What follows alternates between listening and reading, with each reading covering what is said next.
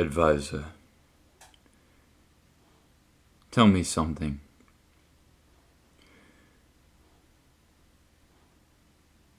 How is the princess that I fancy? Has her father decided who she is to marry?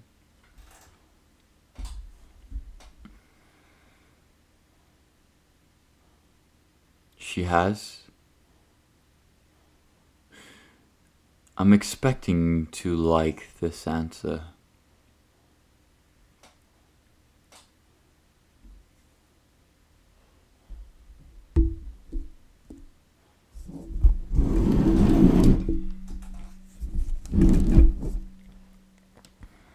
I'm not going to like it? Then tell me, who has her father sent her to marry?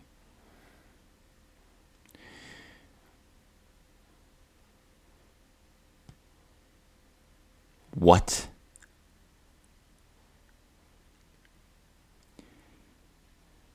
He sent the princess that I have told him that I fancy greatly to the small kingdom of the peasants? Who does he think he is?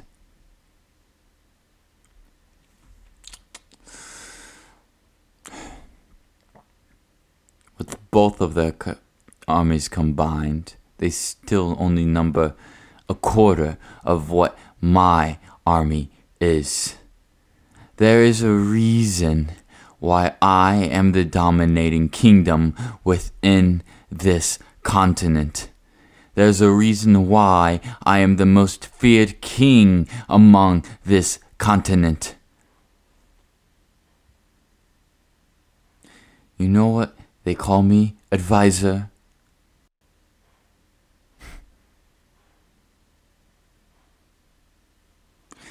They call me the Mad King of Conquest. So mad with power that only conquest drives me. But that is false, advisor.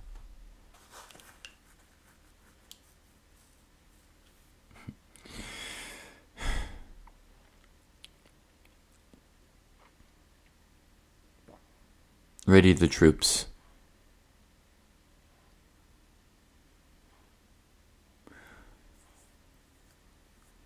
Ready the specialized stealth unit. I want the princess here by tonight. Understand? Good.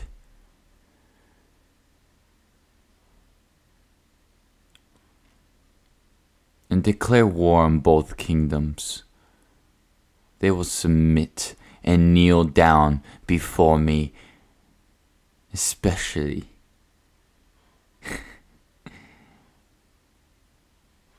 the kingdom of Edensburg. Her father will have to kiss my shoes, begging me for forgiveness as I take his daughter's hand. Good. Now go. I wish to have her by the nightfall.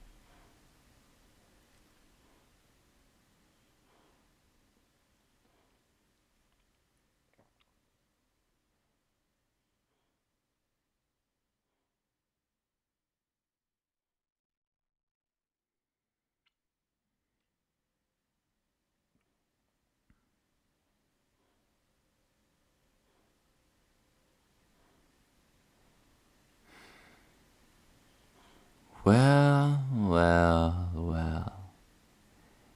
If it's not for my beautiful, darling princess.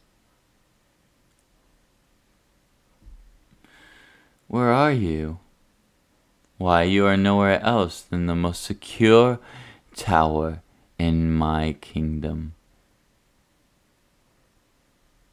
Nothing can get in, and nothing can get out. Well, except without my permission, of course. You see, this is a very special tower. It's a tower of mana. It has no physical way of getting in. I mean, truly, this tower doesn't exist in the minds of mankind. The only people aware of existence is you and me. But do not worry. This tower is not a dungeon.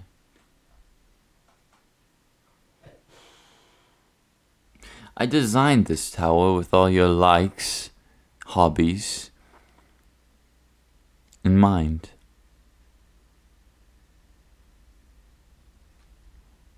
Even the ones that you had to hid away from your father because you knew he would yell at you. Every single one.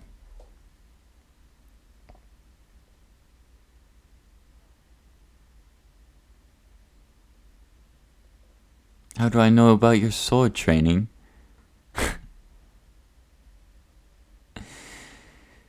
Oh, sweet, sweet princess. I have eyes everywhere. Eyes and ears. Everywhere. And you see, since you have captured my sight, you are the ones I put my eyes and ears to focus on the most. But I wasn't foolish enough to neglect all the other kingdomly fairs that are happening at my borders. What did your father expect would happen when he decided to marry you off to a family of peasants turned nobles?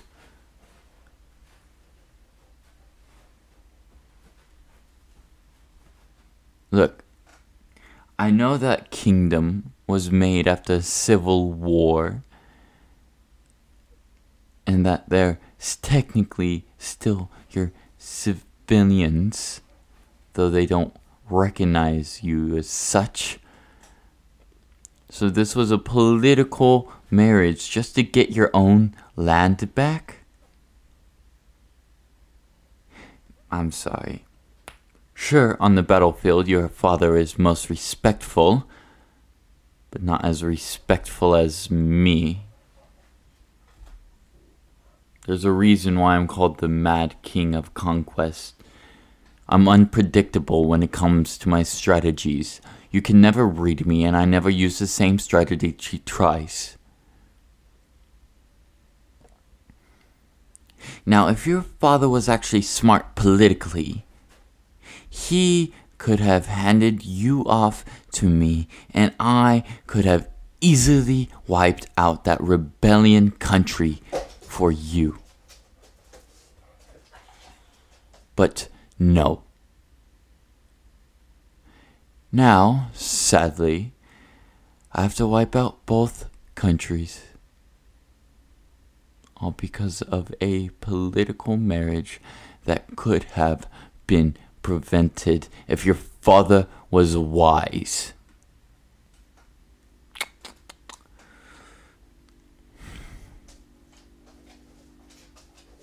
Why am I doing this? Oh, sweetheart. Because I love you. Infatuated, in fact. Obsessed. Possessive. You name it. Let's just say the Mad King has gone mad for something other than conquest. I've gone mad for you.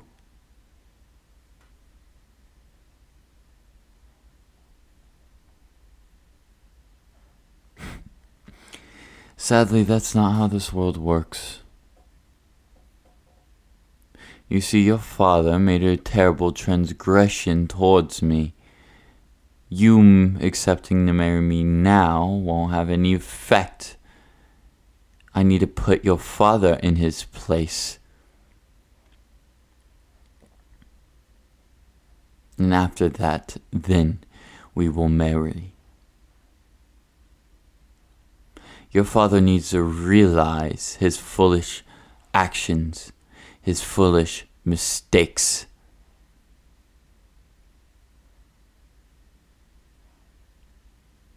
And over time, you will realize how to love me.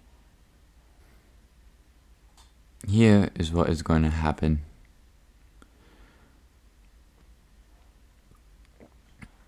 On noon of this day, 7 days from now, will be the eve of the new war, which will be taking place on the border of our two countries.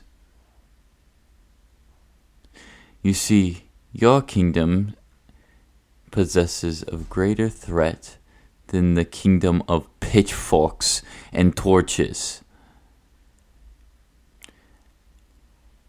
My army is experienced, yet yours is not. The only war it has fought is fought against its own civilians, its own peasants, and lost.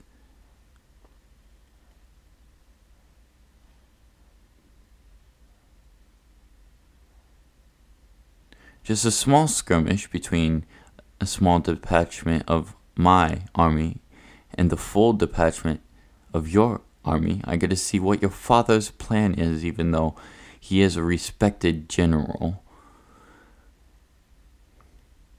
and a respected king because of his war duties. But he is old, and so is all the veterans.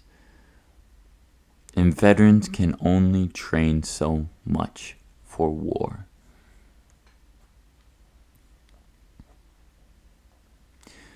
So, I'm going to figure out your father's strategy to see how he can deal with me. Then, I'll plan accordingly.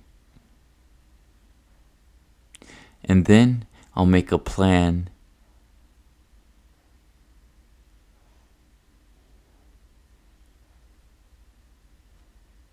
to be efficient against a counter to the original plan. And rinse and repeat.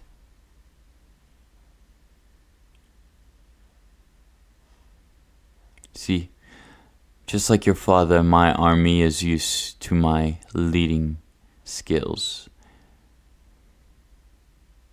Let's just pray that we see him on the battlefield then. Otherwise, it would be quite boring. While my troops have a morale boost as I stand there commanding them on top my horse of golden armor with you right behind me. The enemy army, seeing you with me, will be demoralized, even if your father was there.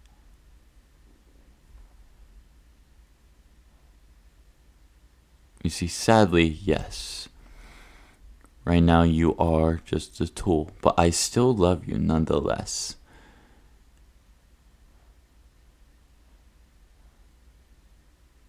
But your father, along with you, need to pay for your transgressions. In the meantime, enjoy. This tower was made for you with everything, food, water included.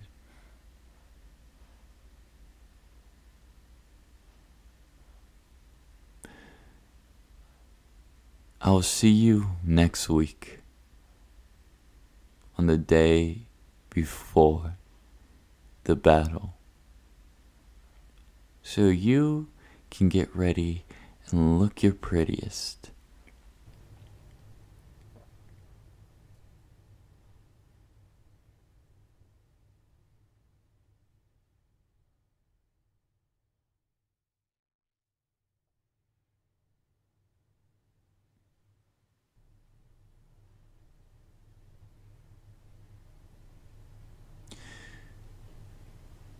Knock, knock. Guess what time it is? Correct. It is time for the war. I see you already started getting ready without me telling. Good. Now don't get any funny ideas about trying to escape. I have a very special weaponized unit that have eyes on you 24/7. And if you make any attempts at all to try and escape, you will be dead within a matter of seconds.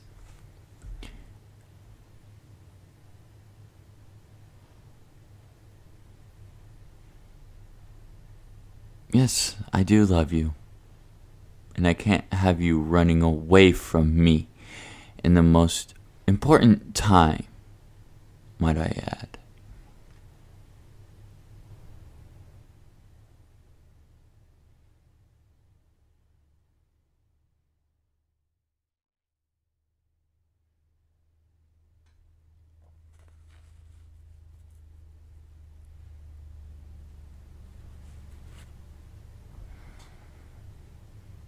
Alright.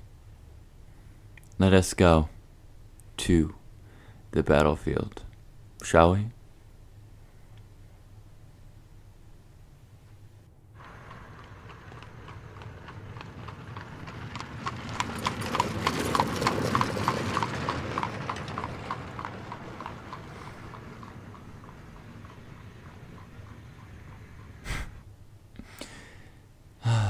What a puny army that is. So weak. So unorganized. And they couldn't have picked the worst location to start their land. The war. The battle.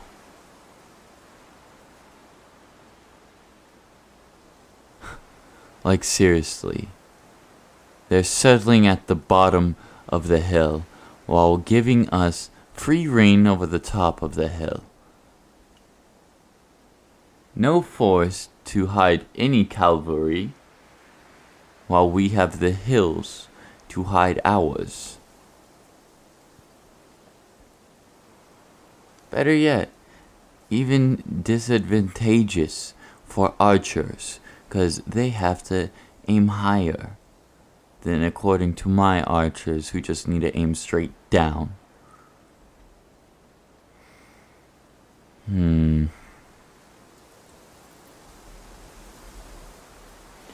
This is obviously a trap, but I'm gonna fall for it. Send first detachment to engage. Have them sit upon the most advantageous mountain top and hold position there.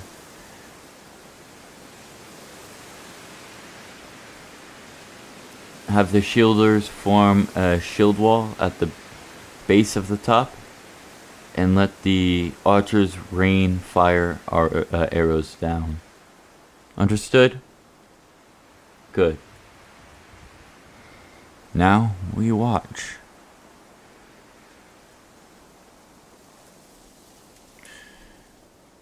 I do wonder what the trap is, though. Your father was well with hiding traps.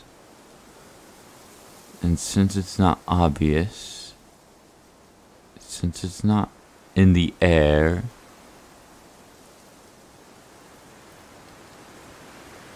one shot.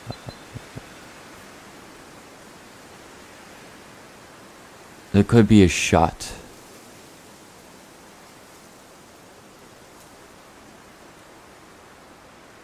that your father built trenches on the hill and covered them up with thatch and grass in order to camouflage them. So, whenever my detachment is posted up on the hill focused on the main army, a smaller group will pop out from behind and attack them, my detachment, from behind.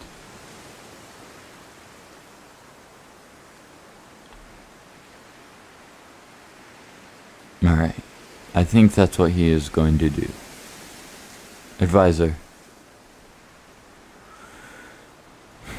have the second detachment wait shortly by at the base of the mountain. And wait. Have the archers ready their bows. And signal to first detachment to keep facing the main army. But when they hear second detachment's horn, to immediately turn around and face any adversaries that would come from behind. Good. Alright. I have 40 detachments at my disposal at this army, while I sent 30 others to fight off the peasants with one of my trusted generals. Now let's see how your father plan works.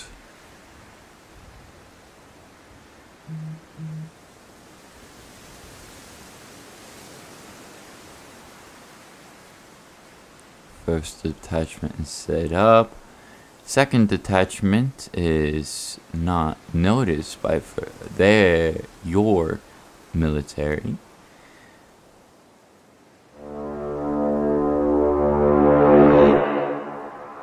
And there's a signal horn from your army, and let's watch and see what happens.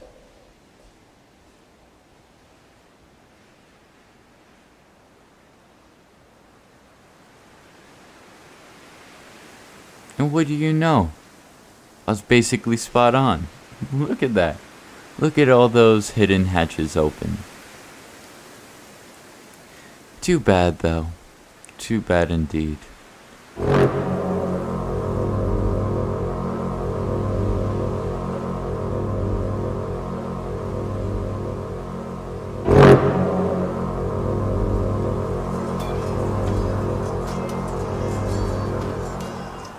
There goes my detachment's signal. And first detachment is already in formation to deal with the flanking units. And since the main army is downhill, they are going to be running for a while. While my swordsmen are keeping busy the flankers, my archers will be raining down hail of arrows down upon the approaching army.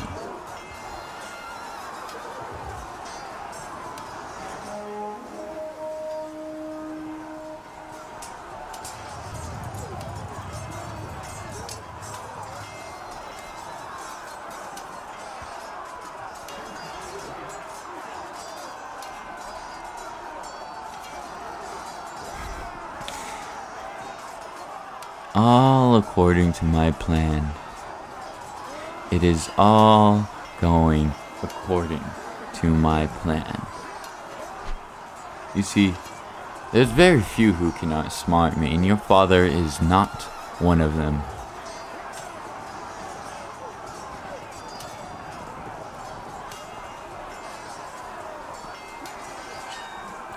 Yes, look.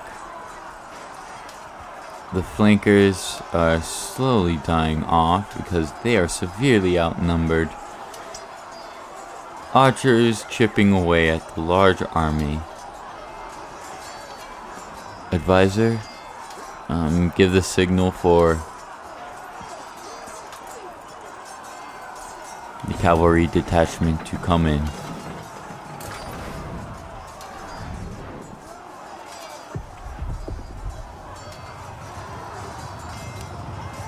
Oh, you are right. You can't hide cavalry. Well, especially when you give us such an advantageous spot. But here's the thing. Hills are great cover, especially when you're sitting at the bottom of one. And you see, on both sides, there's an area that is smooth enough and less hilly enough for horses to come through undetected but at high speeds.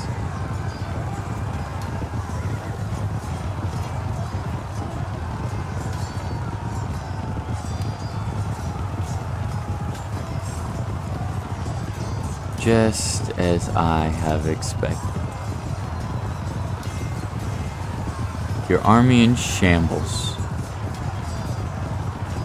on the first battle.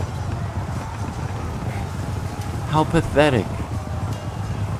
And all of this caused because your father was an idiot.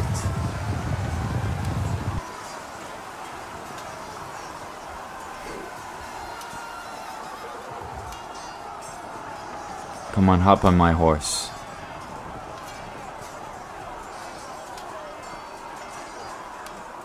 Yes, come on.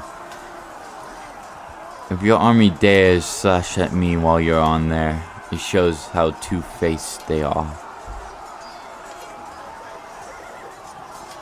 Come on.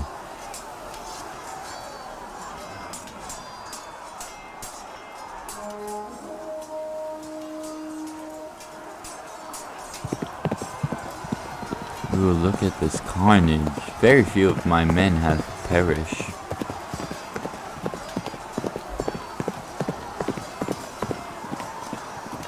The cavalry just charged in from both sides and sandwiched your main force, with the flankers being decimated.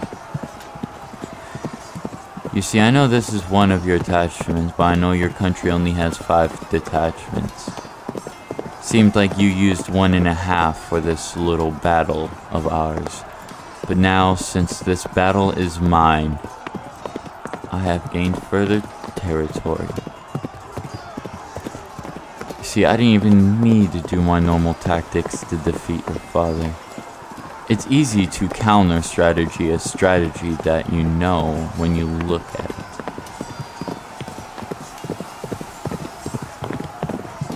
I can't wait to see your father. That coward didn't even show up on the battlefield. He must not really care about you. A real father would come after you no matter what, no matter thick and thin.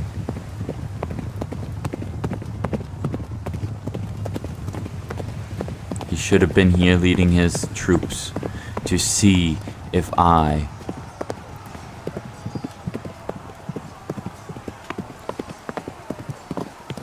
myself. Anyways, this battle is done. Let's go back to the forward operating base, where I can put you back in the mana tower, and I continue on this war. Don't worry though, I'll bring you out when I'm at your nation's capital. All because your father wouldn't give me your hand. This is your father's fault, not yours. Don't forget that. You're just a victim in all of this. So go rest, and go rest well, while I finish up these weaklings.